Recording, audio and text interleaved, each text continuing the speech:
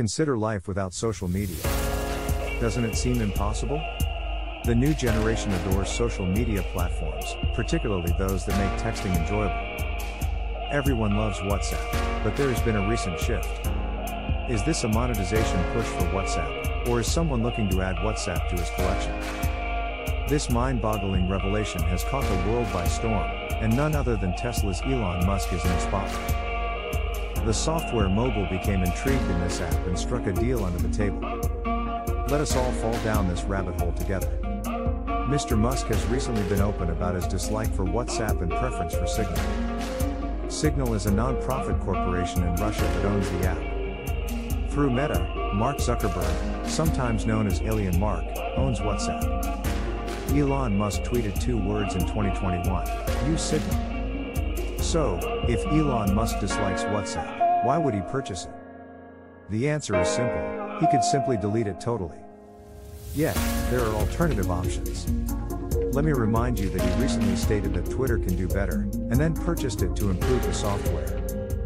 Similarly, because the billionaire dislikes WhatsApp, he may have purchased it for the same reason. Imagine waking up to the news that the tech guru has purchased WhatsApp for $20 billion, like we experienced with Twitter. Elon Musk will have entire control of 2 of the most popular social networking apps as a result of this. But, when it was found that the full extent of the crisis was significantly wider than anyone had previously assumed, it became clear that this was only the beginning. Elon Musk will have his own monopoly on these social networking platforms. WhatsApp was held by the firm Meta, which was owned by Mark Zuckerberg. It's unclear how Musk persuaded Zuckerberg to sell WhatsApp to him, but that will be revealed later. For the time being, many people are concerned about the tech billionaire's recent purchases of everything. Maybe start with the SEC. Will the SEC even tolerate this insane-sounding notion because it is afraid of achieving insane dominion over humanity? Remember his continuing Neuralink project. For those of you who are unfamiliar with Neuralink, here's a quick primer. Another ambitious initiative of the tech guru is Neuralink, in which he intends to install a brain chip in every human being. This will bring technology and people closer together than ever before. So, does it all make sense now? This is possibly the inverse of the coin. Can Elon Musk be able to justify this to the world, which the SEC will investigate? Economists will fight over free trade and enabling unrestricted transactions. The SEC, on the other hand, will be the first of several roadblocks that Elon Musk will confront after purchasing WhatsApp. Something big may happen with President Biden in command and the tech millionaire buying everything. Musk has been candid about his interactions with the Biden administration. Joe Biden has stated that he does not support Musk in any way. This was demonstrated when he backed General Motors rather than Musk's Tesla. The Biden administration even granted subsidies and grants to GM automobile companies, whereas Musk received no financial assistance. Biden even owns a GM vehicle. As the public is interested in the topic, the internet mogul will almost certainly have to face a congressional committee to explain his judgment. He will also have to answer some interesting questions from people like us, as well as explain how the internet works to 88-year-old Bernie Sanders. Perhaps this will be the most viewed hearing in history. When Mark Zuckerberg was invited to the hearing and had to explain everything, we had quite an experience. Fielding opened the first of 2 marathon hearings in Washington by Facebook CEO Mark Zuckerberg, rejecting concerns about the company's questionable data management methods. Lawmakers interrogated Zuckerberg for hours while he wore a navy suit and a bright blue tie. They demanded that he explain how partners might access user data without their permission. Senator John Thune of South Dakota underlined the importance of Facebook preventing a privacy disaster. Legislators questioned the 33-year-old CEO on the spread of so-called fake news on Facebook regarding Russia's meddling in the 2016 presidential election and the banning of conservative media. The controversial Tesla CEO already owns Twitter and intends to debut the Tesla phone he is developing, as well as his wild idea of brain chip implants. In addition, this Tesla phone, Twitter, and WhatsApp would be ideal for it. This will lead to the creation of an all-encompassing app, or the super app, as Musk refers to it. This app will be similar to China's WeChat. Musk was influenced by the Chinese. Not only that, but the IT guru would like to see payment options added to Twitter, as well as a billion active users. All of this is fine and well, but how does Musk intend to fund WhatsApp when he buys Twitter for a whopping $44 billion in 2022? He paid for it by selling a large portion of his Tesla and SpaceX stock. We may anticipate a similar price for WhatsApp. Elon Musk will need to raise funds for the transaction, and he will have to make a difficult decision on how to do so. Will banks be willing to give debt to one of the world's wealthiest people, or will they see it as too risky? Will he continue to issue stocks? His favorite bank intervenes at this moment, as it did in the Twitter case.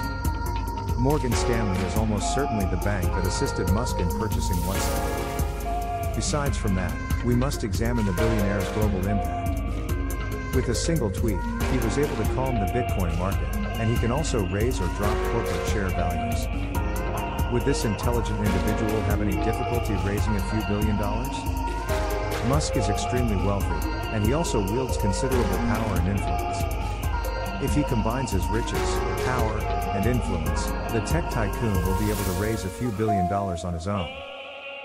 So why, of all apps, WhatsApp? WhatsApp is still the most popular messaging platform for everyone in the globe as of early 2023. It took over the world by storm in its early stages, competing against SMS, and eventually came out on top. The program took over basic texting and calling features and then updated them with additional ones. These features include stickers, or picture support, which is used by the majority of Generation Z to communicate memes. This has maintained its popularity, and the app now has over 2 billion users. WhatsApp added end-to-end encryption to make it more secure for its users and to protect their privacy. Musk has already expressed worries about it, including when he openly favored Signal over WhatsApp due to end-to-end encryption. Musk may have been inspired to purchase WhatsApp in order to boost security, as he claims he is doing with Twitter direct messages. Meta, owned by Mark Zuckerberg yet, the same firm that makes ridiculous VR headsets, has received a lot of flack for data breaches. When Musk buys WhatsApp, the public will be very concerned about the data that WhatsApp possesses on its customers. With more than 2 billion users, even federal authorities will be concerned about this. Elon Musk, the brilliant billionaire, has extensive experience in technology. He will, no doubt, find a method to keep the security up to date. We can be confident in the Tesla tech master based on his previous company records. Although all of this makes sense, let's dig further and try to uncover what's going on behind the scenes. WhatsApp does not offer a premium version, and it does not display advertisements on its platform until 2023. How does it make money? At the end of the day, all businesses exist to make money. But things have not always been this way.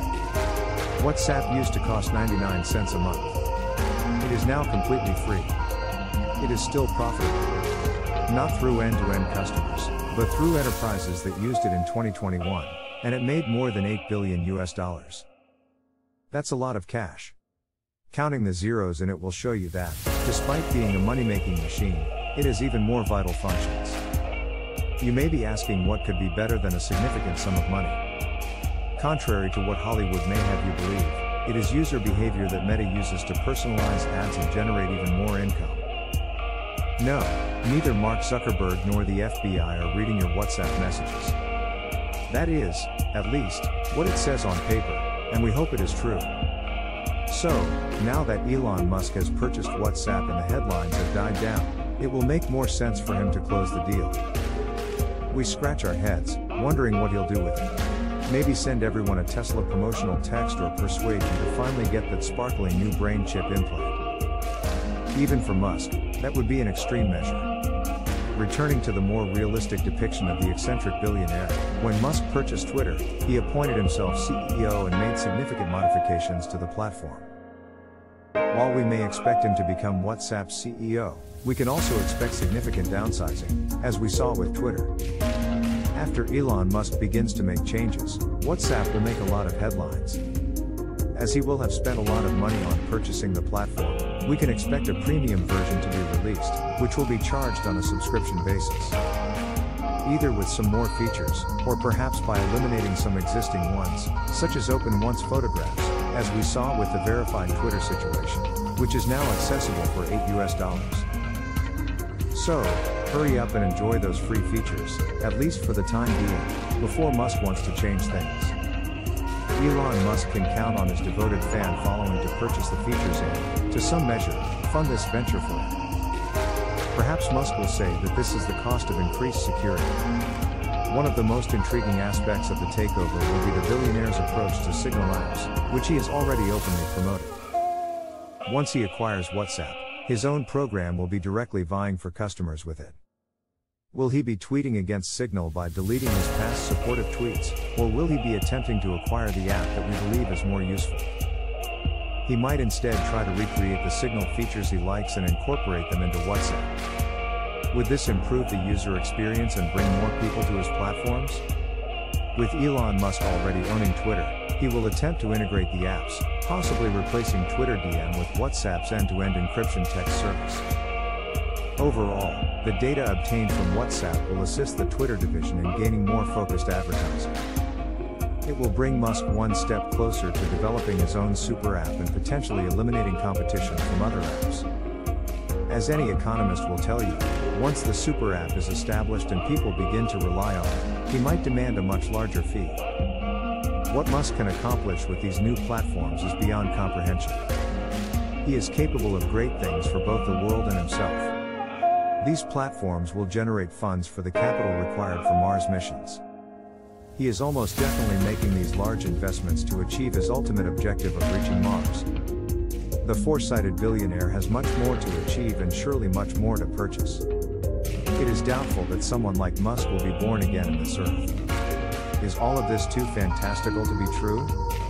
Better yet, what do you think is happening with WhatsApp in the stock market? Look out for the next video. I am positive I can gather some interesting information regarding WhatsApp's current position in the stock market.